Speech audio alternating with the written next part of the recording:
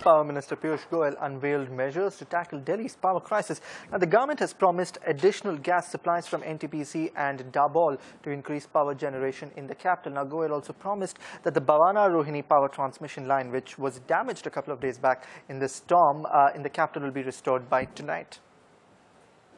The NTPC, under the central government, has very kindly consented to release gas as much as required by Delhi and as much as this weak transmission grid of Delhi can absorb to enhance the production there, which will bring some relief. The restoration of these three lines, which would otherwise have been completed by 12th August, as per the plans drawn up, we are going to complete latest in 2 weeks, possibly in 10 days.